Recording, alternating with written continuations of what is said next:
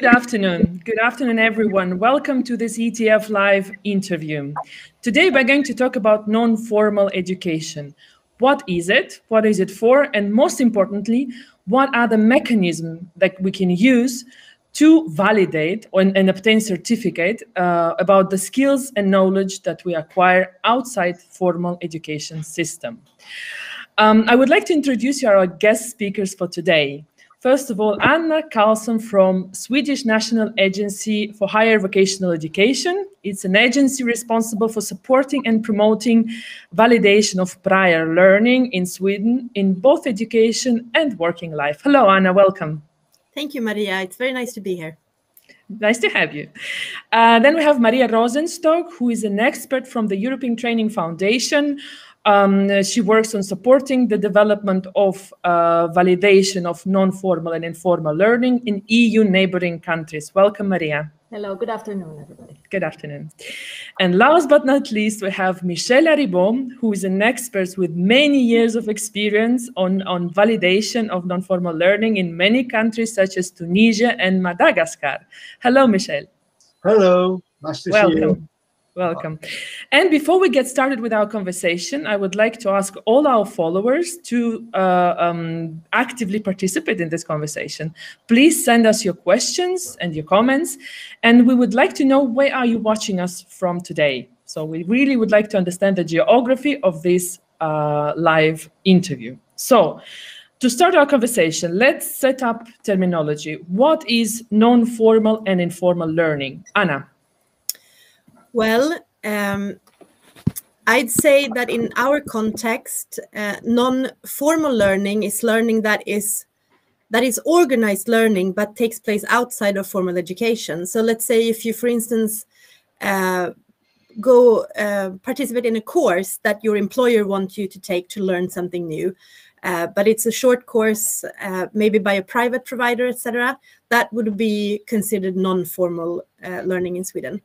When we talk about informal learning, we talk about it as the learning that is happening more or less every day in our job, that is unplanned and perhaps it's not intentional, but it's still happening when you learn new things in jobs, when you get new work tasks, etc.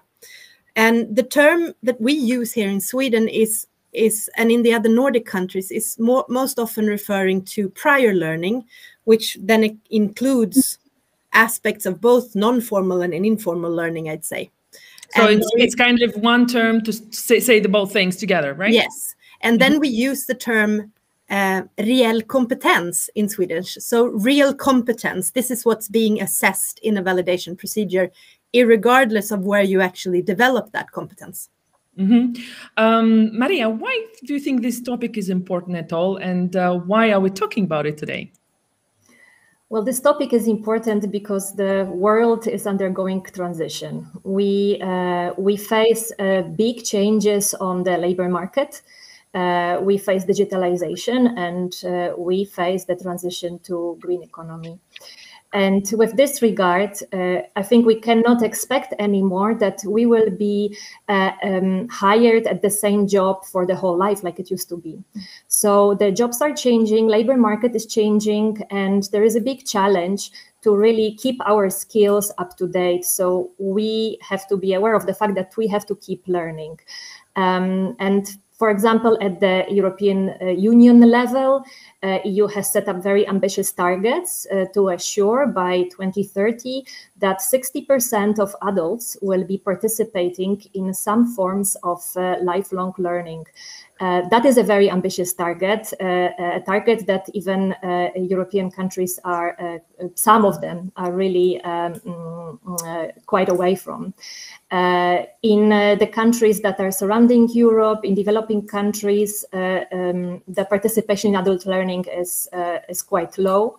So there is still a lot of work to do to encourage people to learn and also to recognize the skills that we already have, but we might not be that might not be certified. And thanks a lot, Maria. Of course, it's great point that we have to motivate people to develop themselves, but when they get the opportunity to actually develop a skill and then validate it so they can use it in a, let's say, more formal setting of looking for a job, that's a big thing. So now I would like to pass to the topic of validation of non-formal learning. Can maybe Anna or Michelle give us a definition of what is validation of non-formal learning? Well, Michelle, you will have to start. Thank you very much, Anna. In fact, to validate informal learning is in reality to validate the results of the non-formal and informal learning. So it's a process which enables everyone to have at one moment in his life or in her life to have the learning outcomes coming from all learning setting outside of the formal system, to have these learning outcomes assessed, validated, and recognized through, for example, a qualification system, a certification process, and so on. So the validation of non-formal and informal learning, this is not a fully correct sentence from my point of view. It's a validation and recognition or certification, as you want, of the outcomes of the non-formal and informal learning process. Yeah, so it's not the learning that we validate, but what we've learned. But the learning process is the learning process. What are the formal, non-formal, informal, and so on? What we do when we develop validation of prior learning, of informal learning, and so on. It's a specific technical process which enables the assessment and the validation. And it's a way of giving value to the outcomes coming from the learning. Thanks a lot, Michelle. And Anna, anything to add to that? Well, I think the giving value part that Michelle is talking about is extremely important, because that's what it's all about. People learn a lot in contexts outside of formal learning. And if we don't have mechanisms or systems to actually utilize that learning, it will be both for society and for employers and for people, individuals. It won't have any value. And that's the whole point, that it's good for everyone to actually do this. And we had a person that's gone through a validation process in a pilot project we're running here. And she said more or less that the main point for her was that through this process, I didn't have to go through training for things I already knew. So I think that's a very important point. And I think there's a good metaphor for this. And that comes from other colleagues from CEDEFOP, for instance, that when they talk about learning, they use the metaphor of an iceberg, and the formal learning is just the tip of the iceberg, but everything else we learn through life is not visible under the surface. So the whole point is making sure that learning, that's very important for all of us, to make that visible and give it value, a formal value. Thanks a lot. Before passing to the next question, I just would like to, let you know the geography. We have Armenia, Saudi Arabia, Uzbekistan, Azerbaijan, Kosovo, Serbia, Tajikistan, Albania. So really covering the whole planet. Kiev, Libya, Macedonia, Kosovo, Egypt, Slovakia, Sweden. Thanks a lot, and keep those messages coming. That's really great that we know where you're watching us from. Lebanon has also just joined. That's excellent. And then there is a question to what Michelle, I think, said from Sona Avakimian. Then why not to incorporate the outcomes of informal education into formal education? Who wants to take it? Anna. Well, I can start to say something about the validation system in Sweden. I mean, of course, formal learning is something that you usually go through as a young person. And you go through the Swedish gymnasium, which is upper secondary level, and then perhaps you go on to higher education in universities, etc. But then you go out and you work, and you still learn things. And perhaps when you need to change jobs or change careers, or for whatever reason, you need to have that learning that took place after you actually left formal education also given a value. That's where validation comes in. And for instance, in Sweden, it is possible to have that learning validated both for entry back into formal education and also to have what we call an exemption when you are in universities or in what we're responsible for, that higher vocational education training. So you're learning in your workplace and you can have that validated to exempt parts of your formal training. And this is, I think, an important point. That's how that's one way of including it. But then Sweden might be a little bit special because we know, for instance, that the average age of students going into the post-secondary vet system in Sweden, the average age of them is 30 to 31 years old, which means they will most probably have both studied and learned and worked and gained a lot of experience before they go back into education to take their level 5 or level 6 vet qualification here in Sweden. And not taking that learning into account is a waste of resources for everyone. Thanks a lot, Anna. And again, I think Swedish system is a system par excellence. It's one of the best functioning, actually. You might disagree, but I think it's really... We still need to do things better, I think, but we're on our way. But then coming to, let's say, EU neighboring countries, there is a question coming from Azerbaijan, from Fagan Ahmadova. Non-formal education isn't recognized by government, especially when you want to get a job. Only some international certificates are accepted if you have any. Non-formal education mainly helps for self-improvement. So, any comment about that? Perhaps I will comment on it. Azerbaijan is one of the countries ETF is at the moment supporting in establishing a validation system, and some efforts have been already taken to recognize skills of people who have been active at the labor market. So of people who have been practicing certain jobs but do not have certificates. And pilots have taken place, and at the moment institutions are being set up to, let's say, scale up these pilots and to cover more occupations. But I think the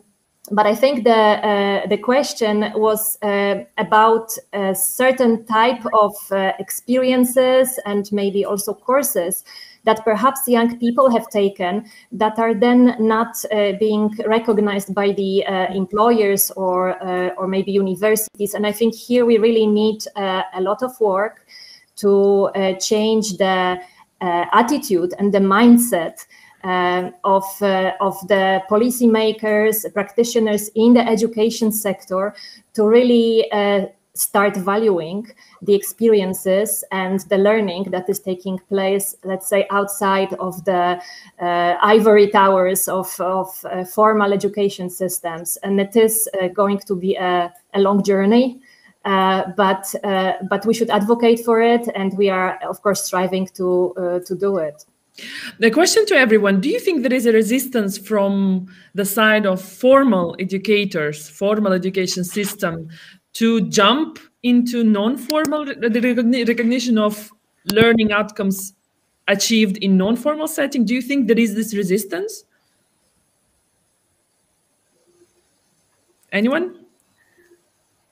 Well, I can comment on it shortly, but I think Michelle should also say something with this. To some extent, yes. I do believe that there is a bit of a resistance. And it's sometimes that you need to work with this attitude towards where learning is actually taking place.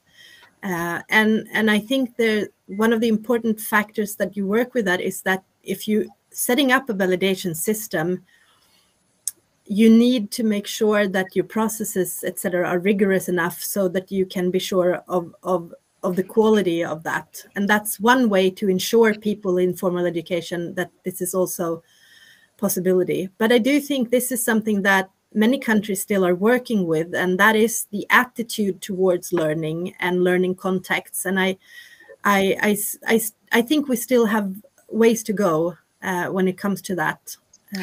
Michelle, you worked with a lot of countries on the level of policy making. Yeah. So if imagine we have a policymaker looking at at us right now, what would be the one-time advice you would give to a policymaker who's working to develop the proper system of validation of non-formal and informal learning? So what would be your advice to a policymaker? How to make it work? I will bring you an answer, I promise. But first, I would like to insist on the difference between non-formal and informal. It's very important in terms of process, in terms of type of learning outcomes. Non-formal learning is quite like formal learning in a certain way, because there is a specific learning framework for the individual. We know that individuals, we know that they are learning something somewhere, okay? And so the question of the validation of non-formal learning is globally, generally a question of rules, making the bridge between the non-formal setting and the formal setting, learning setting, etc. So it's a question of rules. We know countries where there are no problem for making these bridges between the two, and a lot of countries, like mine, there are some problems to make the bridge between the non-formal and the formal. The informal is another question, and thus I will answer you on the regarding the policymakers. Mm-hmm. The question of informal learning, what is it? It's the fact that everybody, as Anne said, everybody is learning every day on the job, etc., etc. And our question is how to make visible these learning outcomes and how to validate and recognize. So you see, it's two problems which are completely different between the non-formal and the informal. So I will speak, if you enable me, if you authorize. Absolutely. Informal. Okay. So, when I work with public authorities who want to develop a validation process for informal learning, we know that it's up to date to develop a validation process everywhere, etc. So when I work with authorities, I try to design the project, the validation project with them. The first question, my first question is, do you really need a validation procedure in your country? Why do you want a validation procedure and a validation process? What are your needs? Surely a validation process is a useful tool for individuals, for any of the citizens in the country. But regarding the overall panorama of the situation in the country, what are your objectives? What do you want to do with this validation process? Do you want to consider the validation process as an element, as a building block of your whole policy of for your vocational education training system, or for your adult training system? What do you want to do with this? Do you want to work with the sectors, with the companies? What is your objective regarding this? So the first question is, what do you want? Why do you want a validation process? The second question, this is the question of the opportunity. Why a validation process is needed? The second question is regarding the compatibility. To what extent a validation process is compatible, first, with your current or future qualification and certification system? Is it compatible or not? We have to to analyze this. And second, is it compatible with your adult training system? Because I'm sure that since a long time, that a validation procedure and validation process is not the miracle idea, the miracle process for bringing all the solution in one country, in one society, etc. We have to consider this process as an element of the whole system. So, Michel, just to sum up, what are you saying, let's say, for a potential policymaker? They need to reply to questions. Yeah. What are the needs? What are the needs? What are the needs? And how it will encompass the existing qualification system in the country. Absolutely. And there is a third question. This is very important. The question, I apologize for my English. No. The question is the question of acceptability. It is fundamental. A validation process must be acceptable for all the elements of the society. Certainly, those of the citizens, those of the persons who are working in the formal system, they must accept the system. But also all the society, in particular in the countries where the question of the diploma, the grade, the formal certification is very important. And you know, I'm coming from a country where the religion of the diploma. So it's we know that this question of acceptability is very important. And as a result of this question on acceptability, it's necessary to embed everybody in the society in the design process of teachers, for sure, policymakers, for sure, but also representative of the sectors, the companies, etc. It's absolutely necessary to have everybody in the process design of the validation process in order to be sure that it will be acceptable, because there are some question of. Michel, can I follow up on this, on the last point of acceptability, of acceptance by different actors in the society? Because I think also in our chat, we have very different opinions. Some people say that the most difficult part is to make those certificates be recognized by the employers. And some are saying, well, actually, no employer is looking at the certificates any longer. They more look for real skills. So I would like to follow this up with Anna. Anna, as far as I know, in Sweden, the certificate that you get in formal education will look exactly the same as the certificate that you will get going through a recognition procedure. So actually, an employer cannot even know how you managed to get your skills and knowledge. Is that correct? Yes, to some extent it is. It depends a little bit on the purpose of the validation procedure and where it's taking place. But I wouldn't say it's not even that it looks the same, but validation as a formal pathway within the formal education system that I talked about earlier, that we call exemption, that will lead to the same diploma or certificate or degree. So that's the whole point. It will not be different. It will not be stated on your diploma that you have had part of the learning outcomes for this diploma recognized through a validation procedure. It doesn't really matter.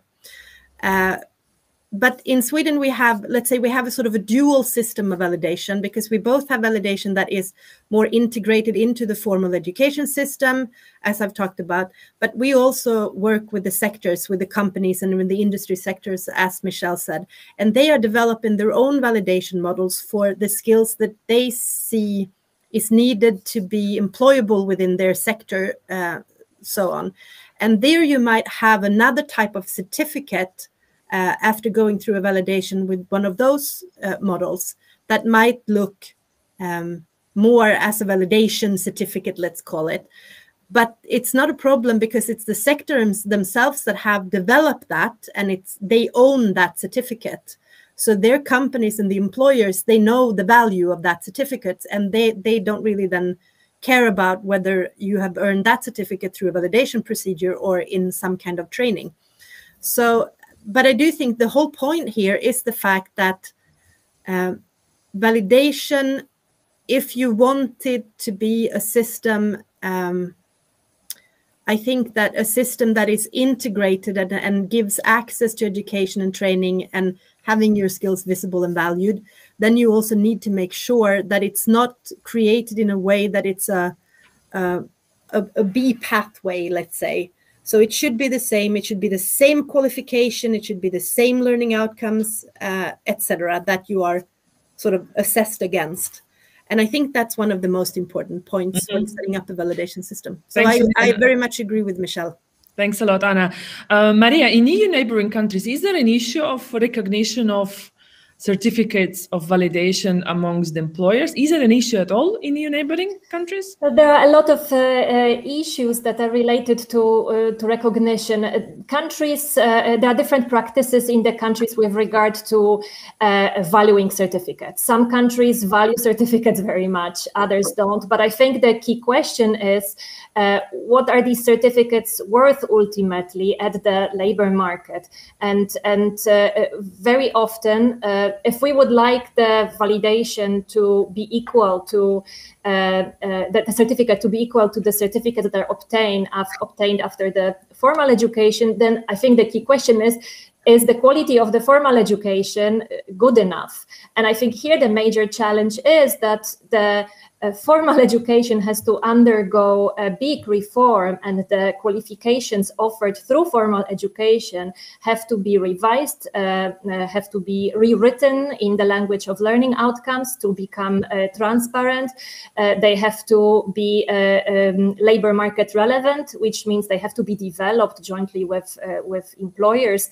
And only then we can really be thinking about equalizing these two systems. We do have examples of countries which wanted to speed up the process of the introduction of the validation, and actually chose a parallel track. So not waiting for the education system to reform, they did organize the processes. They introduced new qualifications in collaboration with employers associations. Here, Turkey, for example, can be a good example with Vocational Qualifications Authority, which is a good platform for employers, the state, and also the education system. And through development of new qualifications, which are recognized by employers, they also set up a validation system or system of certification.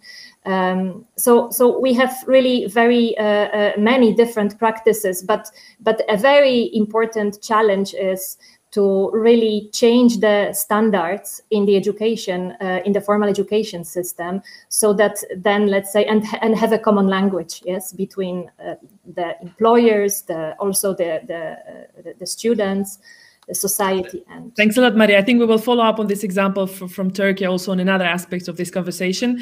But now I would like really to take a couple of questions from our audience. There are many actually, and very good questions.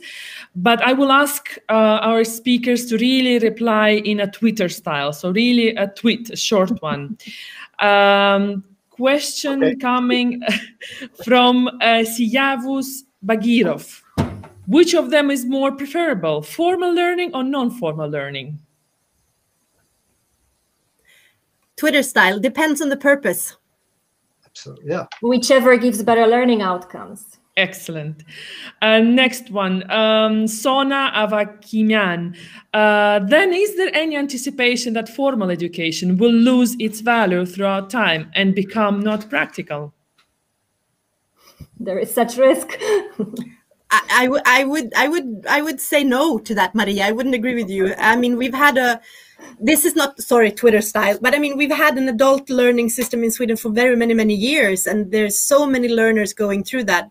It's sort of part of the formal system, but we also have learning inside companies, etc. And it has definitely not made less people go through formal education. So I'd say no. Okay. Complementary. They're complementary. Okay, next one. Alisar Yordanov. Is the focus only for adult experience validation towards formal diplomas and certifications? So what about children and youth in crisis areas? Do you think it's a good way forward for them to go for recognition of non-formal and informal learning? I think it's not the same question. It's not absolutely not the same problem. When we speak, I speak under the control of my colleagues, but when we speak of validation and informal learning, not formal, informal learning, we speak of a process which is intended to be used by adults who are already experienced, who have a long life sometimes in terms of learning on the job, etc., etc. And we don't speak of the children. The question is very important, but it's not. If I'm right, it's not our subject. I'm sorry for that. Yes, thanks a lot, Michelle. Just again to reinstate the difference between non-formal and informal. So informal is something that you learn by doing. Is something you cook and you learn how to do it, right? That's the informal one. The non-formal is when you do courses in not formal settings, so not in education. This is non-formal. So let's keep it clear, the difference between informal and non-formal, right? Is that correct? Yeah. Yeah. Next question. Adnan Mubarak. Massive open online courses will be a non-formal course. Is it a non-formal learning? MOOCs? You say course. Yeah. Yes. So it's like formal, non-formal course, but online. Okay.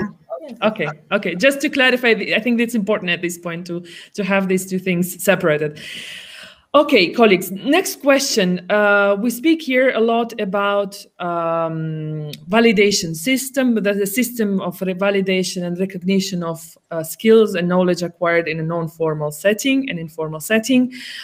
Now, the question of the century, who pays for it? Who has to pay for this validation? If a country has decided that, Michelle said to us, there needs to be a decision that a country needs a system of recognition of prior learning, but who will pay for it? What are the cases worldwide? Sweden, Maria mentioned Turkey. So how does it work?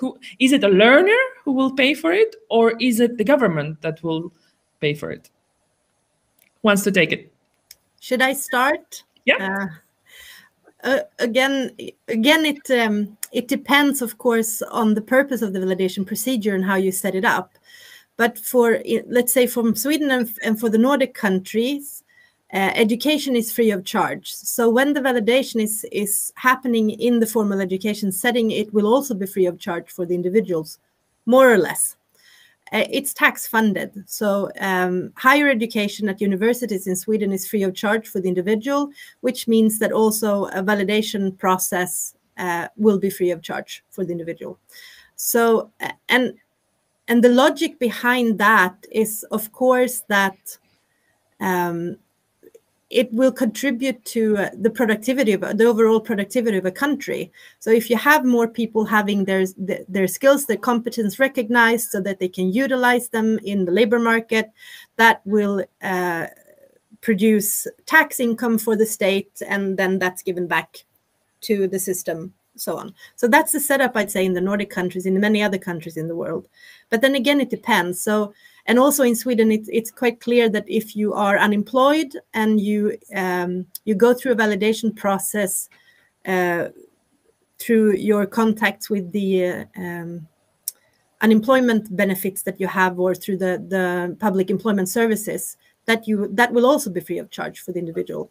But if you are someone who's working, you're not in education, and I feel like maybe I want to go to the construction sector and see what my skills is actually worth there, then perhaps there will be a fee for you as an individual, because it's not based on a need of sort of the state or society as a whole.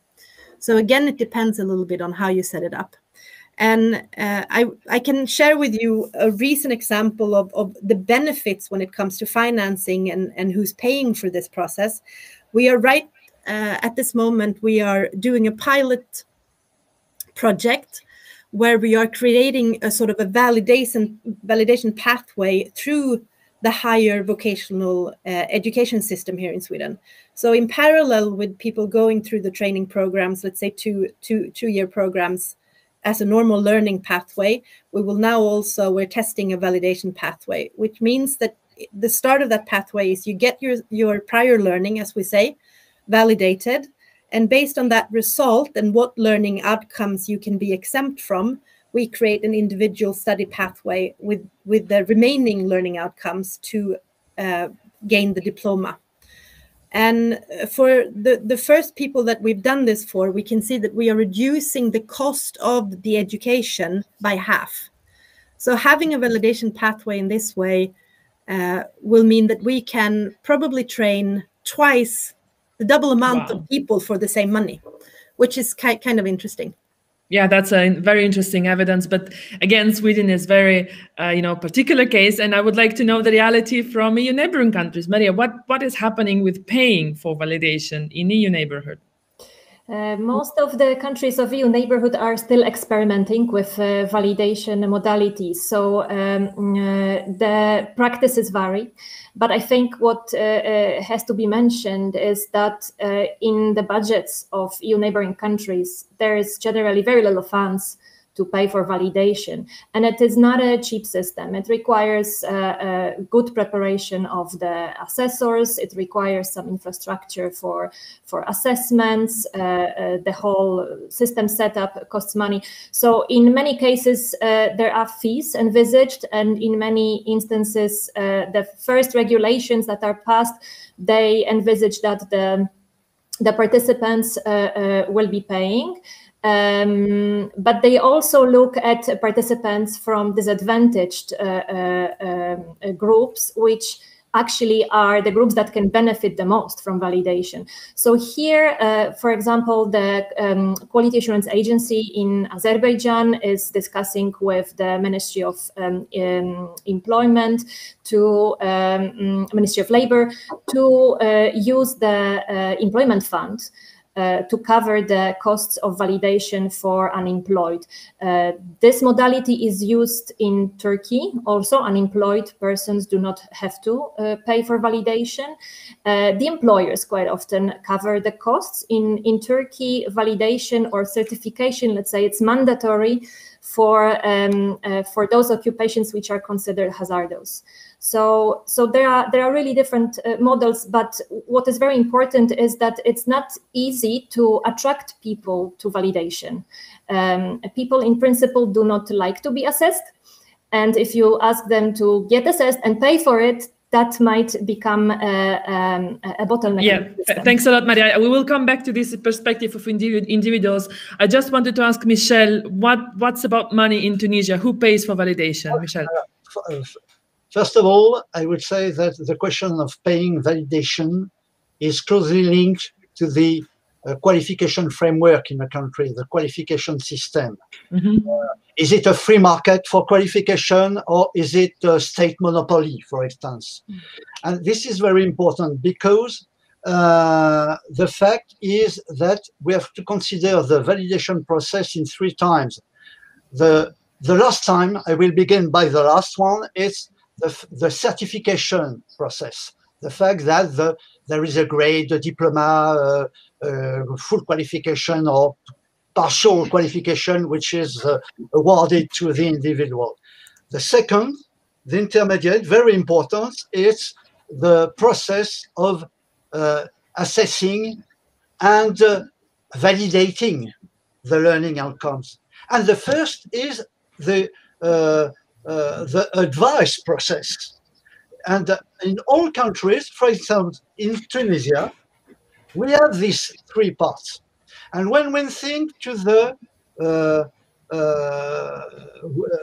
question, who is paying the validation, we can see that depending on the part of the validation process, the payers are not the same. For instance, in Tunisia, the part which is very formal, the end of the part, is the state, for sure, because the objective of the validation process is to deliver, to award official diploma. Yeah. For the second part, it can be very different depending on the context.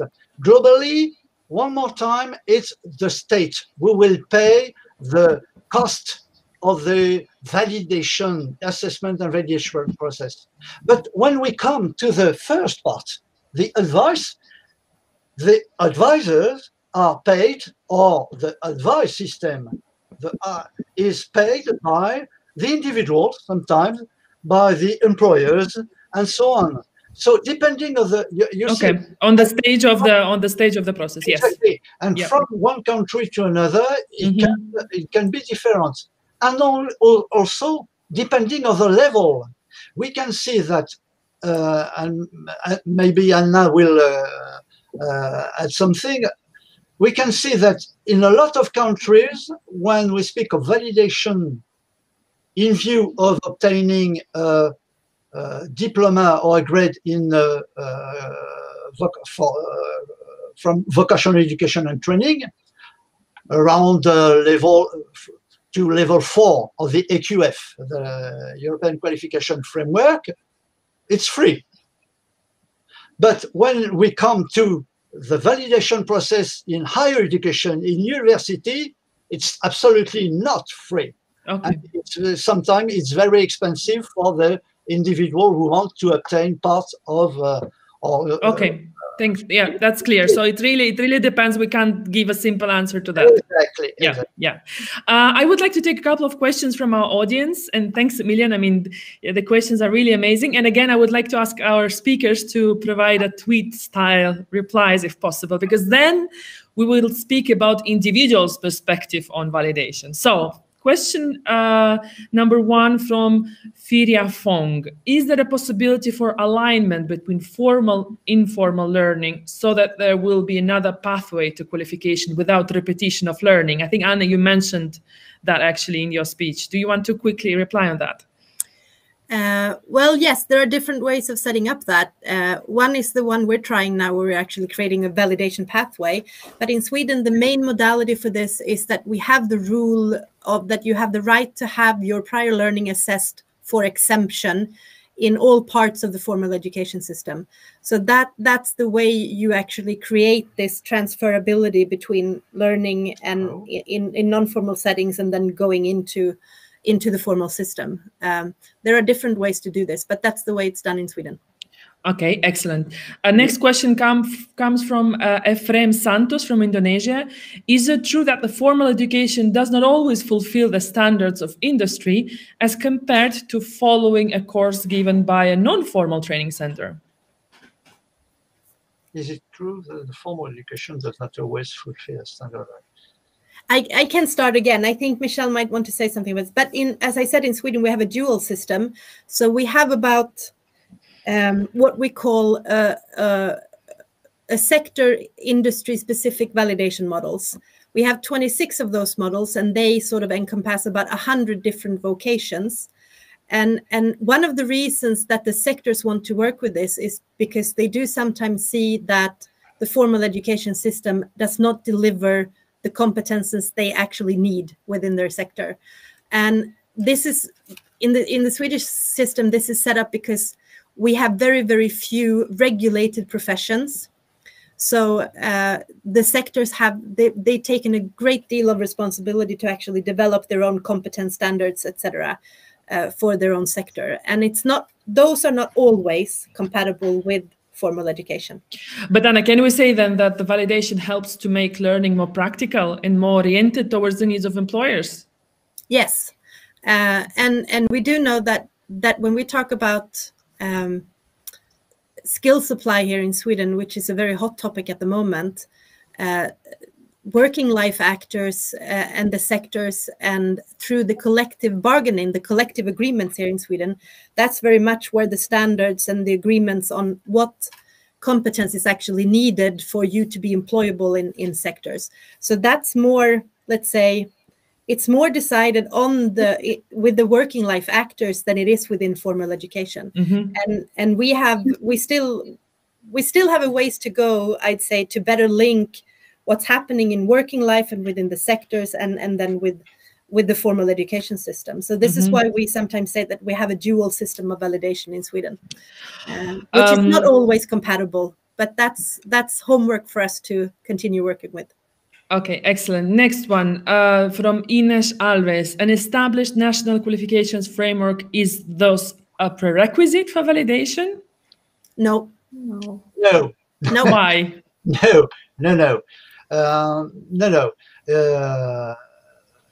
In certain countries, there is a validation process and procedures well established before the establishment of a qualifications framework.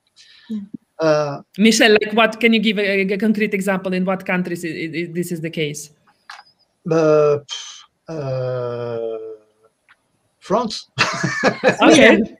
So, we have had from a very long time a validation process before a qualification framework. When we think about the current definition of qualifications,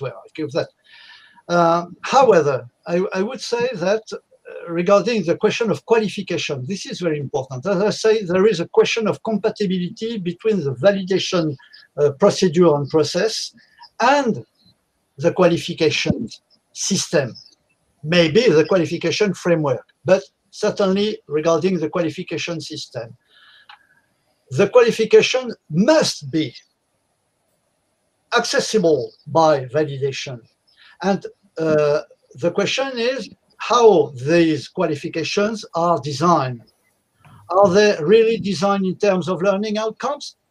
As I say, in all countries where I work, if you give me a learning program, I cannot do a validation process. I need a qualification standard with learning outcomes. This is the first point. Michelle, sorry for interrupt. So we need learning outcome because we assess against them. Absolutely. I don't want a learning program. I don't want the term program when I speak of validation. Okay. So I need learning outcomes. Secondly, if I want a process, a validation process, really usable for individuals, I need qualifications organized with, in terms of, I can use several words, units, modules, or whatever, but I need a specific organization of the qualifications in order to enable individuals to obtain these qualifications progressively and regarding their own and real competencies acquired all along their life. So you see, this is very important. It's the reason why it's difficult to speak only of the validation process without speaking of the qualification design. And I come back to the previous question. The qualification design and the assessment procedure, validation procedure must be the result of the partnership between those who know how to design a qualification, etc., and those who will use the qualification, the validation, the sectors, the companies, the economic stakeholders, and so on. Excellent. Thanks a lot. Thanks a lot, Michelle. So now I would like really to pass to a different perspective on this issue. We spoke a little bit about institutions and policymakers and what is needed to establish a proper system of recognition of prior learning. But from the individual perspective, is it difficult to involve individuals into the validation process? Maria, what is your experience in EU neighboring countries? Do they jump in at this opportunity? Because it is opportunity for them. It is difficult. It is difficult, and not only in EU neighboring countries, in many of the EU member states, it is difficult as well to attract candidates. Once the systems are in place, there is the question of an outreach. So how to find people who could benefit from validation. And it is very important that guidance mechanisms are in place to accompany candidates through this process, which can be quite complex and involve a number of steps. It is also very important that our qualifications are modular, just in case people are not ready yet for the award of full qualification. If they undergo a process, the objective of it should be empowerment. We would like them to learn about their strengths and to motivate them to participation in further learning. So it would be really important to not to send them away with a no, you failed, but to show them these are the pathways that you can take. This is already what you know, and this is how you can complement it. So it really involves a lot of additional elements in the system apart from the standards, the learning outcomes, and the, let's say, stakeholder dialogue to attract candidates. Maria, just to follow up on what you've said, you said that qualifications have to be modular, and I think also Michelle mentioned it. So it means that qualification is like a Lego, several pieces of Lego that you can build together. And if you miss one piece of this Lego, you can do it through the validation procedure, correct? Yes, and this is a big challenge for our education systems, for the organization of the typical schools, which do not use such mechanisms, because it really implies a sort of a revolution in how the school life is organized. It implies that the schools would be ready to admit people throughout the year. They would be ready to, let's say, combine training for more experienced and less experienced learners. So there is really a lot of work to be done to assure that people come and use validation, and that also includes funding. Yes, in some countries, to encourage candidates, even certain financial stimuli are given to really come and be assessed. You know, it's interesting because I can understand the motivation behind of a person willing to validate the skills and find another job or change occupation, change profession. But what is in motivation part of people that don't want to do the validation? Anna, maybe you can tell us more about that. Oh, well, since I mainly talk to providers and people with the people who wants to go through, it's difficult to say. I don't know anything about the people who doesn't want to, but I do think one of the key issues here is what Michelle touched upon earlier, the fact that you need guidance, career guidance and guidance systems that also inform people about the possibilities of validation and sort of support them to take that step, take that decision. And in my experience, I think it's also important to realize that validation should be something that is you do to confirm what you've already learned, not what you don't know. So I think you should go into a validation procedure and feeling that this is something positive for me. But then again, we do know that people that perhaps didn't, let's say, finish upper secondary school here in Sweden because they didn't like it, the school environment or whatever, it's going to be difficult because maybe those are the people that are in the biggest need to actually go through a validation procedure later in life. But it will be difficult to motivate them to go into something that again looks like it's an education or school system. So perhaps you really need to consider this when you set up your validation mechanisms. So first of all, it should be positive. It should not be set up for people to fail, and it should perhaps be some kind of other environment that doesn't feel as school-like. And I would like to point out that if you want to know more about countries and systems where they are really, really good at this, look to Iceland. I would recommend anyone who wants to know more about that because they've been very successful with this specific part, I'd say. Thanks a lot, Anna. Maria, I think you've mentioned once that people don't like being assessed. Is that right? Well, I don't like to be assessed. I'm not sure if you, Maria, like to be assessed.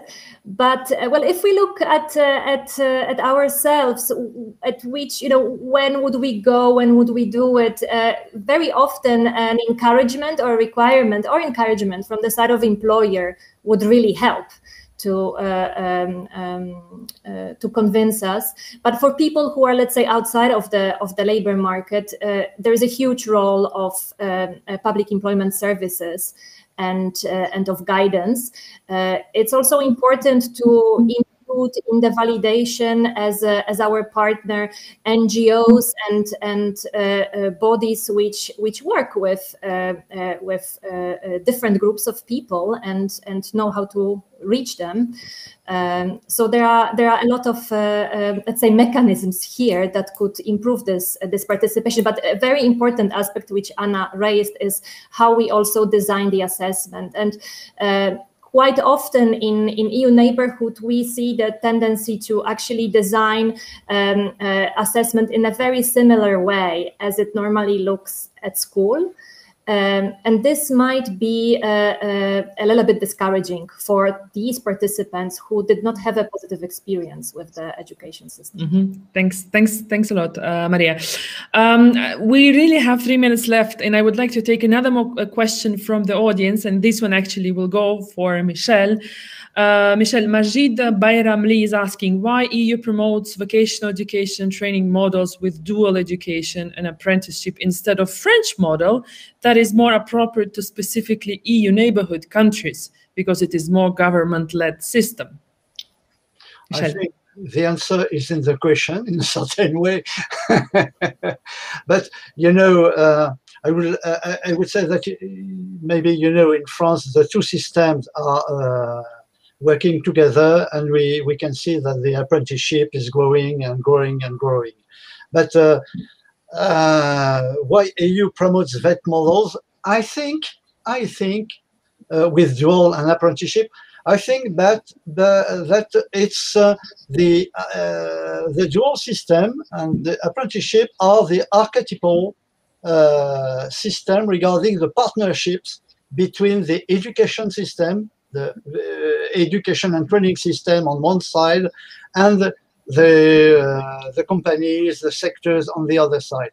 And I think it's why, because it's the reason.